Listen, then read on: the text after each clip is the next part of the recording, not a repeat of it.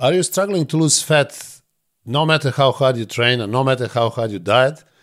No matter you calculated all your calories, deducted certain amount of calories, created the perfect diet with a perfect balance between carbohydrates, protein and fat, but you're still not losing fat? Well, the most likely, the reason for that is actually your hormonal balance. With the diet that you're doing and the training that you're doing, you are simply not stimulating hormones which cause fat burn.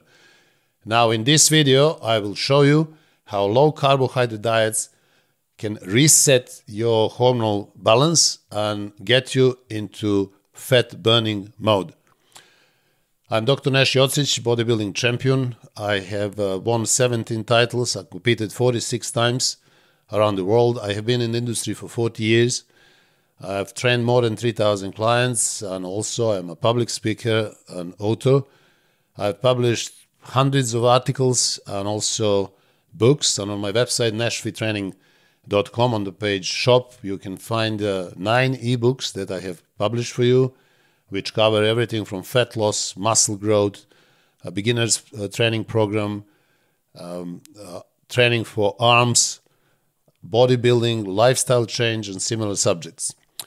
Now, in this video, I want to talk to you about low carbohydrate diets and how they impact hormones which are responsible for fat loss. Now, there are few hormones which are simply critical in your fat loss journey. We're going to start with the number one hormone, which is very powerful, most important in this case, and this hormone is called insulin. Now, insulin is produced by pancreas and is absolutely necessary hormone because insulin is the one that delivers amino acids and glucose to the cells of the body, especially muscle cells. Now, the problem is when you produce too much insulin or when you have insulin spikes, insulin in that case starts taking most of your glucose into the fat cells. Now, when your glycogen stores are full, and in the most cases, for most of the people, for most of the time, glycogen stores are always full. So if you eat more carbohydrates that you actually need, you will start accumulating that extra glucose, extra carbohydrates into fat because there is no other way to go. And we do fill up our glycogen stores relatively quickly, not necessarily with high amount of carbohydrates, but we also use, there is a process in the body called gluconeogenesis, which turns protein into glucose and therefore glucose into glycogen if necessary. So there are all different mechanisms of actually filling up those glycogen stores. So you have to be very careful with the amount of carbs that you eat. Most of the people are actually going to store fat if they eat higher amounts of carbohydrates. So insulin you can regard as a fat storage hormone, and that hormone goes up when you eat carbohydrates or high amount of carbohydrates. Also, there is another hormone which is very important, and that hormone is actually fat burning hormone, and it's called glucagon. Now, glucagon is also produced by pancreas, and we produce glucagon when our carbohydrate intake is low. So glucagon gets released and actually starts breaking down fat cells into fatty acids and glycerol. Now, while insulin triggers enzyme which is called lipoprotein lipase, which actually locks fat cells and doesn't allow fatty acids and glycerol to leave, but allows attachment to glucose and takes glucose in and turns into fatty acids. Glucagon has a different enzymes in play, which triggers different enzyme, which is called hormone-sensitive lipase. That hormone-sensitive lipase basically breaks down fat cells into fatty acids and glycerol, and then they get released into the bloodstream and used as energy. So you basically need these enzymes in order to, you need a hormone-sensitive lipase in order to break fat cells and to release fatty acids and glycerol into the bloodstream.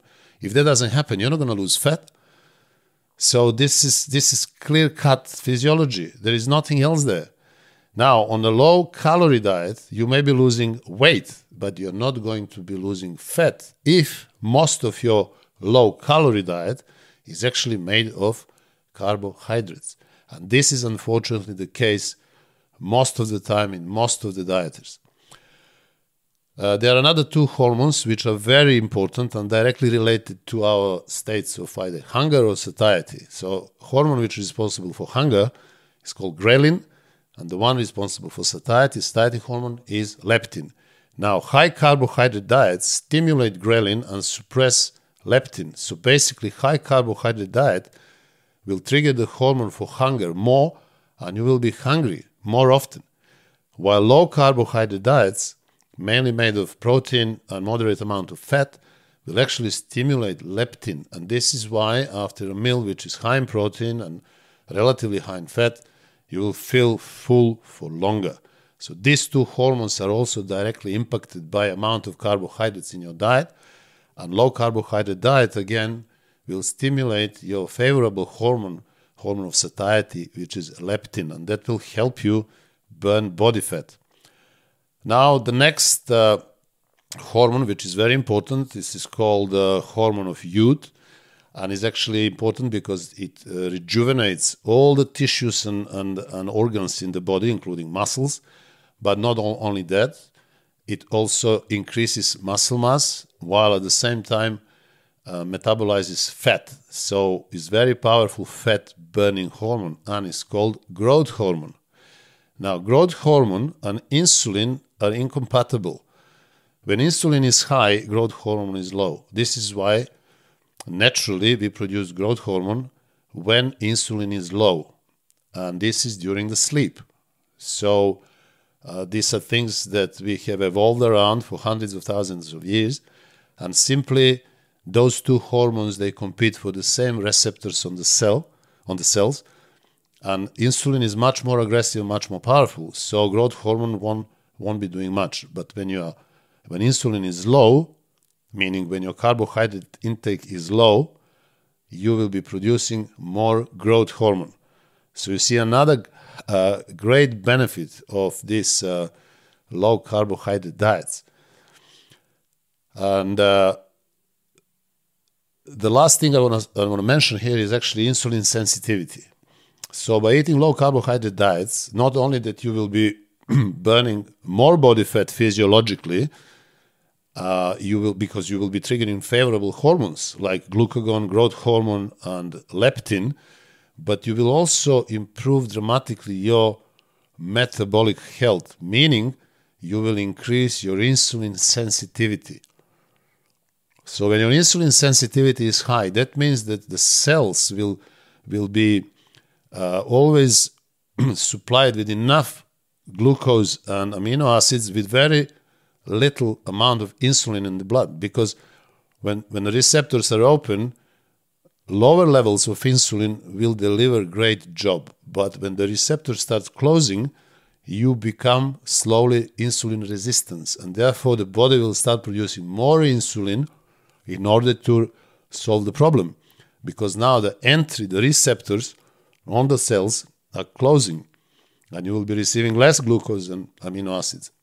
So the first reaction is that pancreas produces more insulin, but that takes you to hyperinsulinemia, which is the main culprit to all cardiovascular diseases, diabetes type 2, and also many cancers. So you see how important is insulin sensitivity. But how do you get there?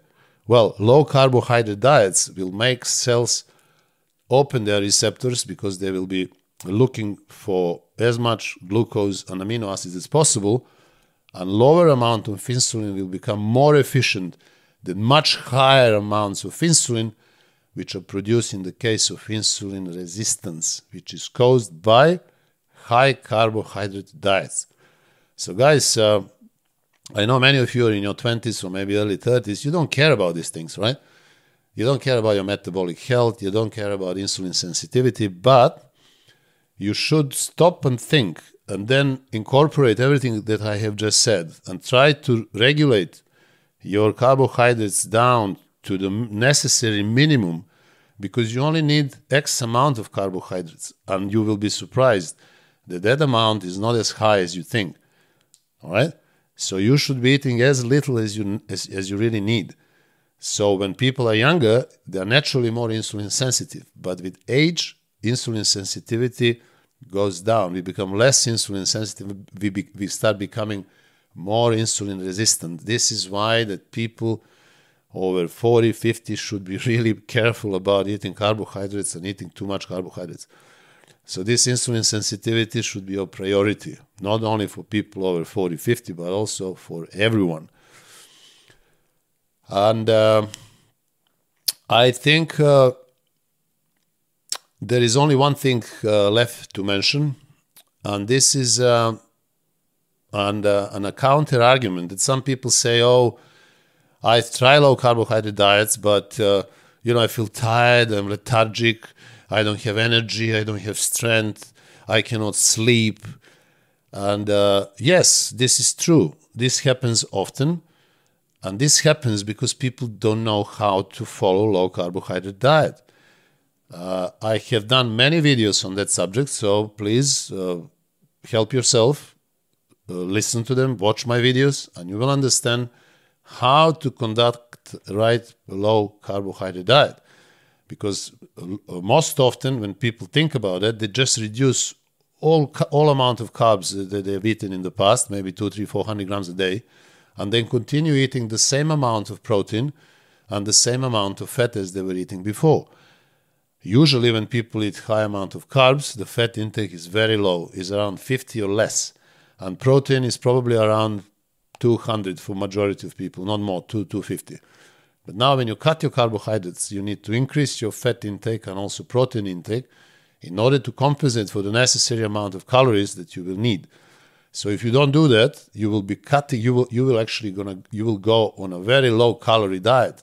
And this is the problem. It's not low carb diet, it's low calorie diet. But unfortunately, many end up doing that simply because of lack of knowledge or lack of experience. But if you do this properly, correctly, you will adjust within a week and you will feel completely opposite.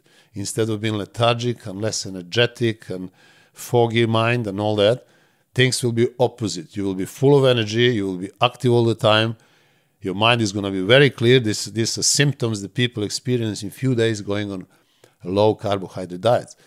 So yeah, beware of this, what I just said, and much more about low carbohydrate diets you will find in my other videos as well. So I hope I have delivered the message, and what you should remember is actually that low carbohydrate diets will help you reset your hormones and get you in the favorable hormonal balance or position, so you will be producing more glucagon, you will be producing more leptin and also more growth hormone. And all these hormones will help you burn fat. So if you are even on the low-calorie diet, but you are not in the good hormonal frame or window, you will be losing weight, but that weight will not go from fat, it will go from muscles. So once again, you need to have these hormones set up properly in order to burn body fat. Because to lose weight is easy. I mentioned it so many times. But to lose body fat, that's not easy, it's difficult. But now you know the main reason why sometimes people try so hard and they diet hard, but they don't lose fat. They may lose weight, but not fat. So guys, I hope that you have enjoyed this video, and if you did, please subscribe if you didn't. And also like this video. I would also appreciate your comments. And again, please visit my website where you will find 9 different ebooks which cover all these essential topics that we are constantly talking about: muscle growth, fat loss, nutrition, high protein, low carb diets, lifestyle change, training for beginners, and similar. And my ebooks, as you know, they are fully packed with detailed information about all these subjects, and they have helped thousands around the world in the last 15 years to achieve fantastic results. So until the next video, take care of yourselves and all the best.